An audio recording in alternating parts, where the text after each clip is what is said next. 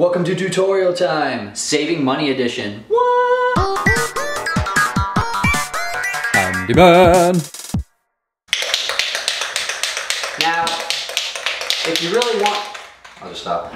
If you really want to save some money, and let's say all of your switches or your outlets are all yellow or off yellow or this weird whatever. Spray paint. It's a wonderful thing. I did this on my old place. I couldn't even tell that it wasn't white. So I'm going to take out take off all my outlets and all of my switches in this room that are not white, and I'm going to spray paint them white. When you're working with electricity, don't forget to kill the power. And I think I'm working with receptacles too. Yeah, just to make sure everything's off.